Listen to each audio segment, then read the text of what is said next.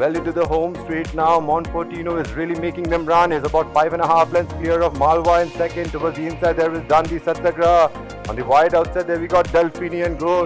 Full volume into the last 200, and Monfortino is really slowing down now. There's the cavalry charge coming down the center. There is tactical command between runners. There is Delphini, tactical command, Delphini, tactical command, Delphini, tactical command. Just might have got it from Delphini. The last furlong was a little tempting. I always thought that Delphini got the advantage there. But of course, Nikhil has ridden a fabulous race on tactical command, and at the wire, of course, he was the one who got it. And more or less, I think it's because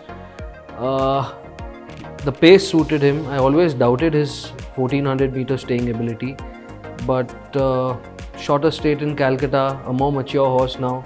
So I think that did the trick. Tactical command, Ashish sir had told me to, give him a little bit of a chance in the race. I sat a little far off, and he was moving really well. Top of the straight, there were my dangers up in front. Delphini was there, Anastasia was there with Suraj in the saddle.